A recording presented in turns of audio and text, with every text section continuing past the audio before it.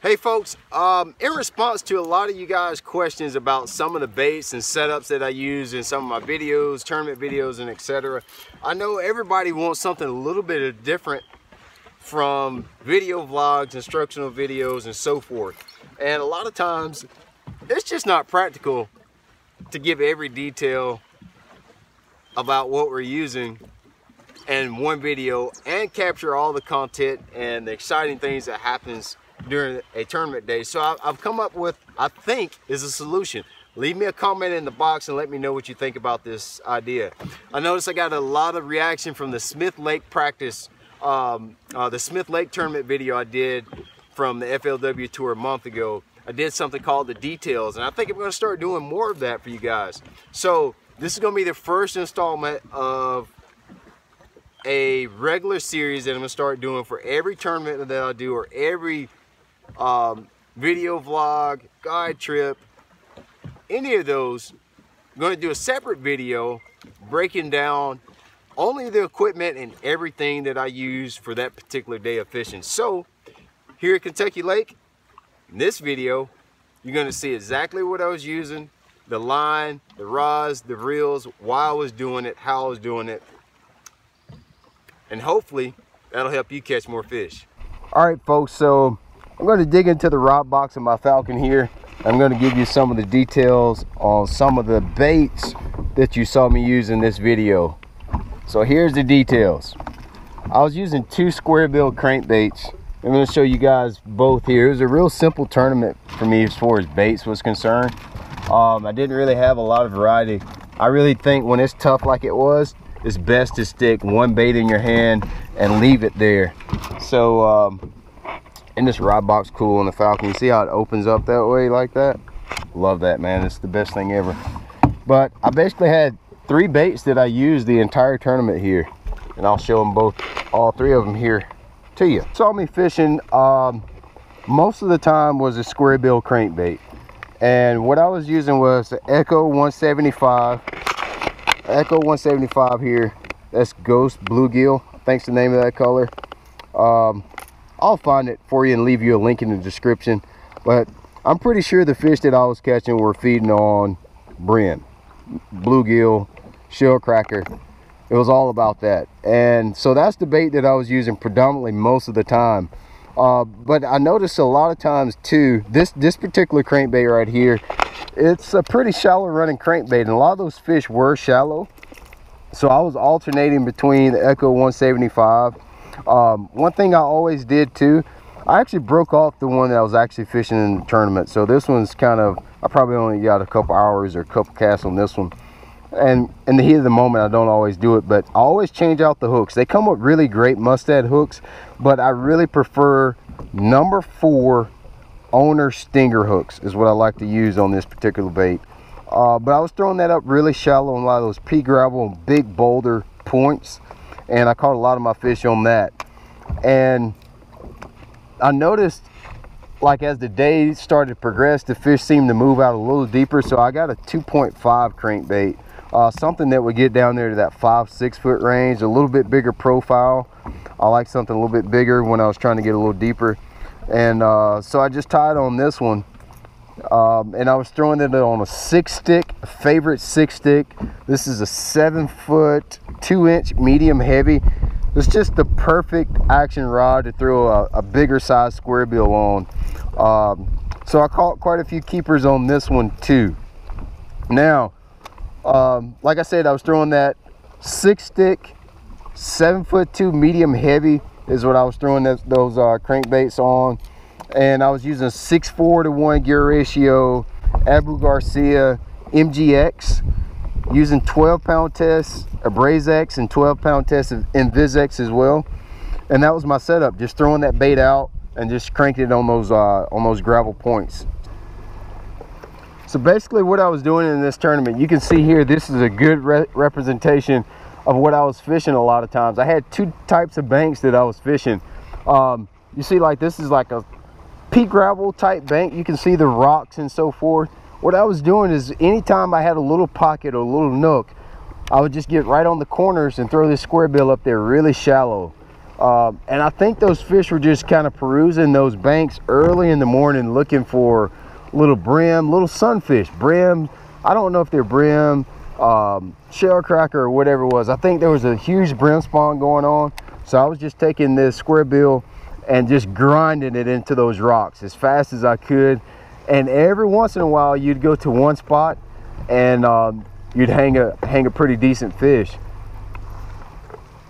But the key to it for me was definitely in the morning, throwing the Echo 175 up there really shallow, using those colors that really mimic the bluegill and brim really well, and just throwing it up there really shallow. Some of the banks that I had were big boulders. I caught a few fish off of big boulders, and my co-anglers on both days, they caught plenty of fish behind me dragging a Carolina rig a little bit deeper. So that's basically how I was fishing this square bill up there really shallow. It was something I never really do that much, but I'll definitely learn something new this week and can't wait to use it other places. So as you saw in the video from Kentucky Lake, I had to switch up on day 2 and flip some bushes, and man, that's like flipping bushes. I think there's nothing better than flipping bushes.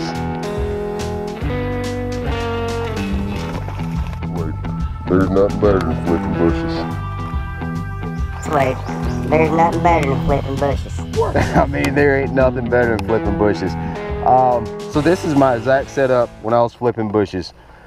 A favorite 7'3" flares, frogging, and flipping. This rod, folks, is bad. When it says it's a frogging and flipping rod, that's exactly what it's built for, and it's so awesome. I love to flip with it. It's an extra heavy. You know, it's extra heavy, but it still has a little bit of tip into it. So, you know, I can use it with fluorocarbon line, get a good hook set on those fish, and bring them to the boat if they're kind of buried up in the structure. I was using the same reel, MGX, Revo MGX 801 gear ratio reel. That's critical. Having that faster reel, that lets me get the bait in the bush and bring it out, because 98% of the time when you're flipping in a bush, you don't get a bite. And I need to be able to be really efficient and make as many presentations to those bushes as possible. Every single bite I got in practice in the tournament was as soon as I flipped in a bush. So being able to get that bait in the bush and out and right to the next one was a big deal. 801, you can get it out a lot faster with a lot less work. And when you set the hook, when you bear down on one and he runs straight at you, you're catching him in a foot and a half of water. When he runs straight at you, you can catch up the line really fast and good hit hook penetration. 25-pound test, Abrazex, Seaguar Abrazex was my line here. And let's look at this. This was a 3/8 ounce sinker, using a little bit bigger bobber stop here. I usually like to leave a little bit of room on that bobber stop with elastic. That just lets that bait float up a little better. Number 4 jungle or 4/0 jungle flipping hook from Owner, and the flipping bait of choice. This is a bad dude, folks. Bad bait here. This is Zman Palmetto Bugz. You know, Elastec formula floats. So these little appendages on the back of the Palmetto Bugz, when you flip into a bush, it just has a different action to it. As it falls, it's doing all kind of stuff, and it may fall to the left one time when you flip in a bush, fall to the left the next time. It may fall and go back in the bush, just the way it's shaped. The best part about this bait that I really love about flipping heavy cover is I can use a pretty big hook. This is a 4/0 jungle flipping hook. You know, pretty nice size hook. Listen, folks, in 5 days of fishing, I literally use like 5 baits. And flipping heavy cover like that, that big thick plastic body, all of that plastic right there, it holds a hook really good, so you're not constantly flipping in a bush and then the hook punching through and you're getting hung up.